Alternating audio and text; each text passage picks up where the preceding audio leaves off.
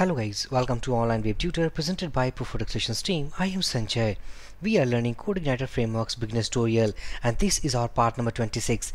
Inside this video session guys, we will discuss about creating multiple tables using multiple migration files, and also we will see about the concept of rollback.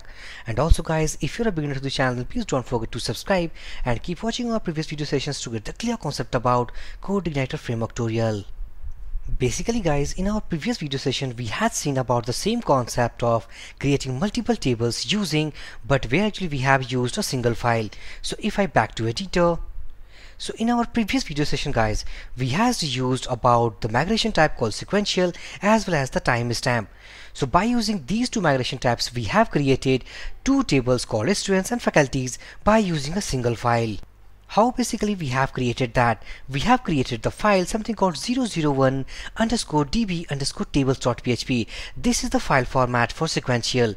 So inside this file, inside this up method, we have defined two tables schema, something called tbl students, as well as we had defined in our previous video session about faculties table, and also we had mentioned about the same table drop table students, and also we have added something called drop table faculties. So inside this video session guys, we are going to create multiple files called 001 underscore db underscore tables 002 underscore file names if suppose we use about sequential migration type.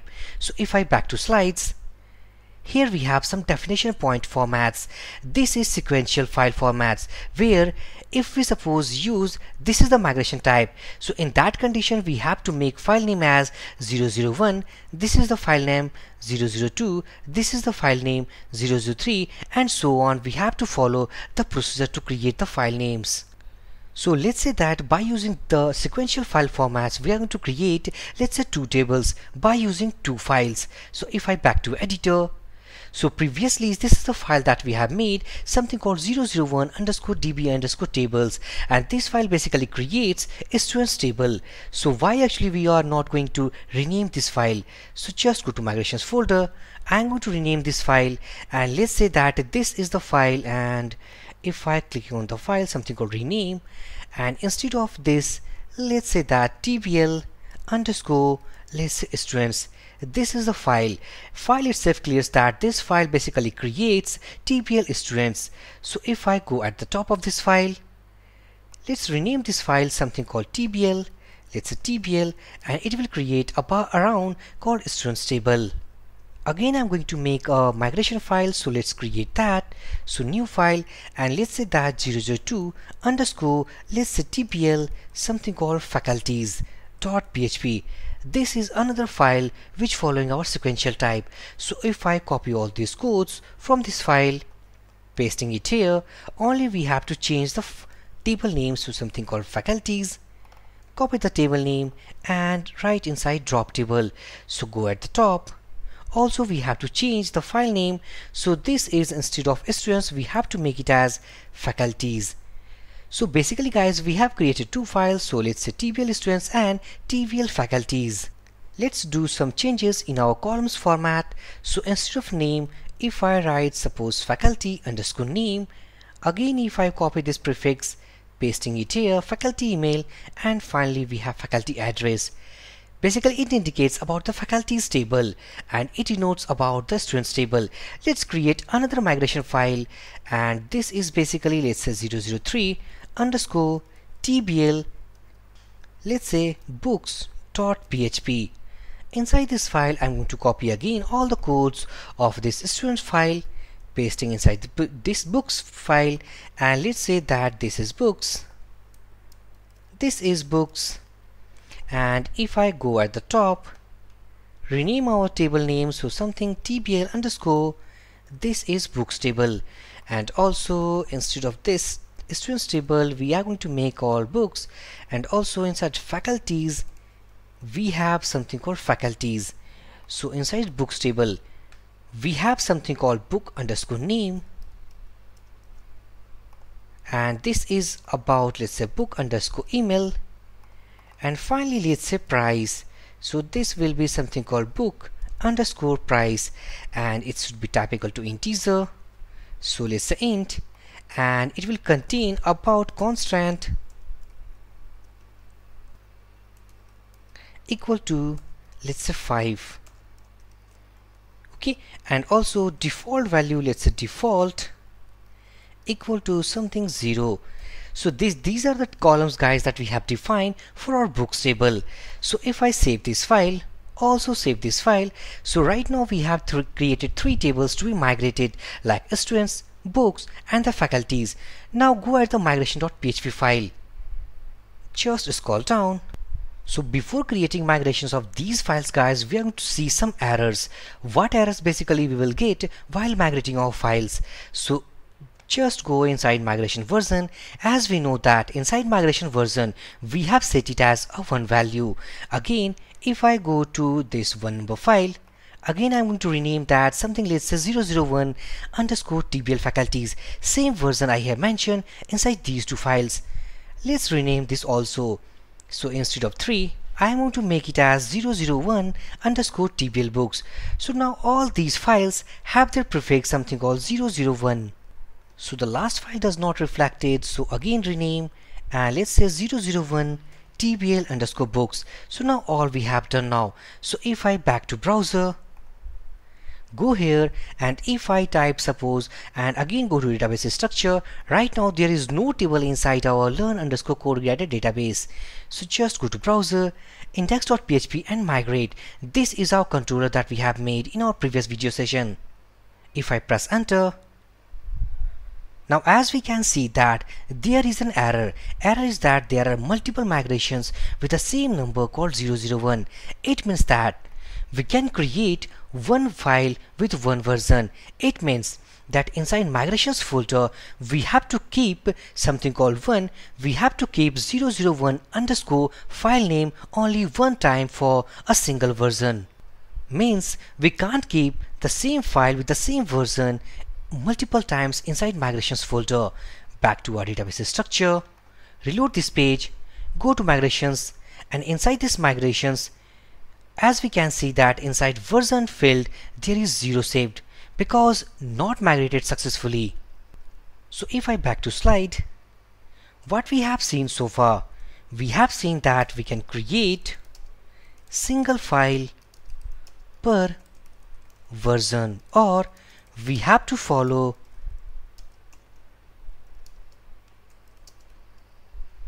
the rule something called 001, 002, 003, and so on. Now back to our editor. Let's say that this is our migration version 1. Now I'm going to rename this file. Again, let's say that it's 002 tbl faculties, and also if I rename it this as, let's say 003 tbl students. Now we have 3 files with 3 different prefixes.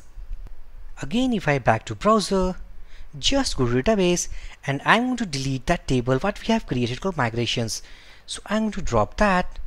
Successfully we have dropped that. There is no table inside this database. Go here, reload this page. Now as we can see that file has been migrated. Back to our database, reload this page.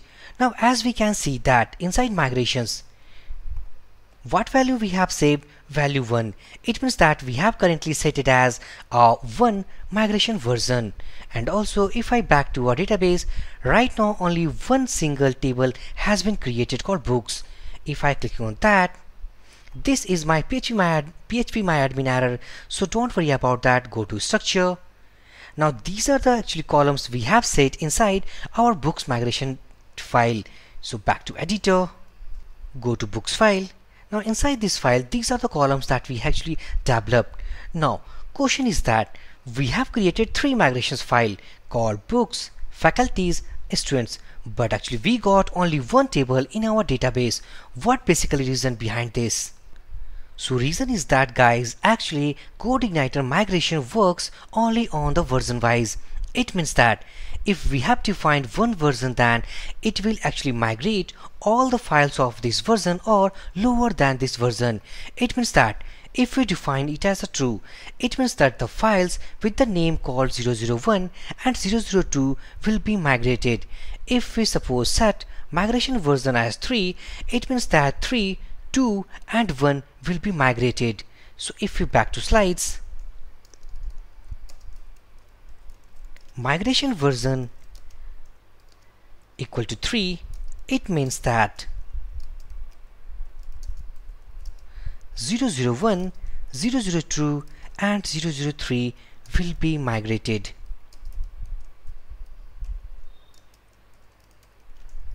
If we set it as a 2 value, it means that 001 and 002 will be migrated, 3 will not.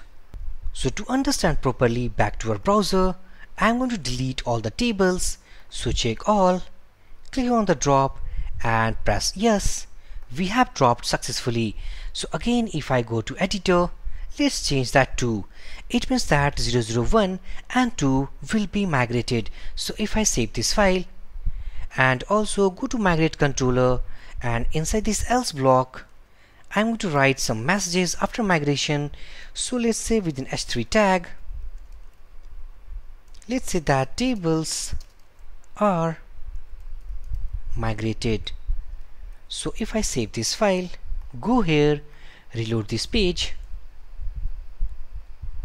Now as we can see, tables are migrated. Just go to database, reload this page, and as we have books and faculties have migrated. Back to editor. Now 001 indicates about the tables of book and also about faculties. There is no table called students inside our database right here. Again, if I back to editor, let's change our migration version to 3, save this file, back to our browser, reload this page. While reloading, it will create all 3 migrations called 3, 2, 1 inside our database. So reload this page, tables are migrated. Just reload this page and all the 3 tables we have stored inside our database.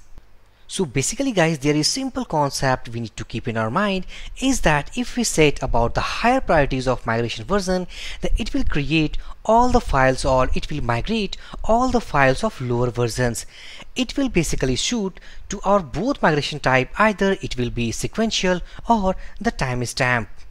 So if I open a new tab, let's say that higher priority timestamp will migrate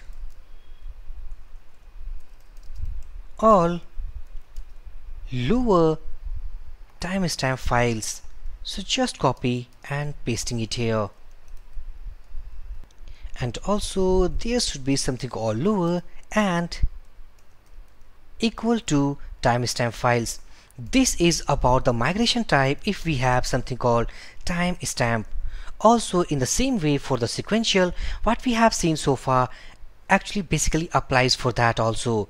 So if I copy this, pasting it here for sequential,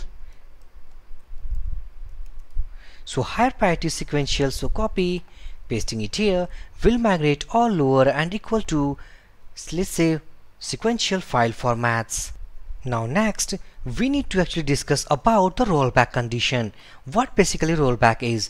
Rollback basically defines about dropping tables.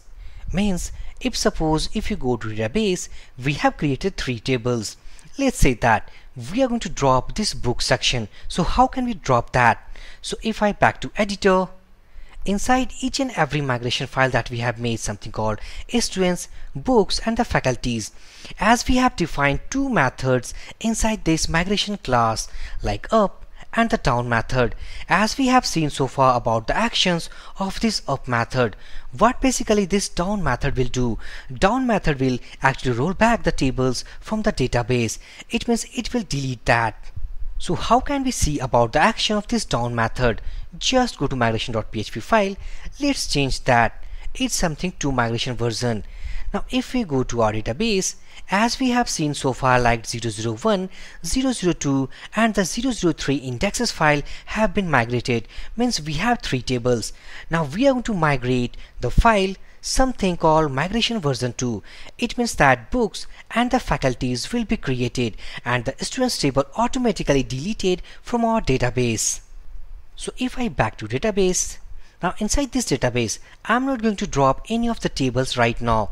It will automatically drop from this database. So if I go here, I'm going to reload that. Tables have been migrated.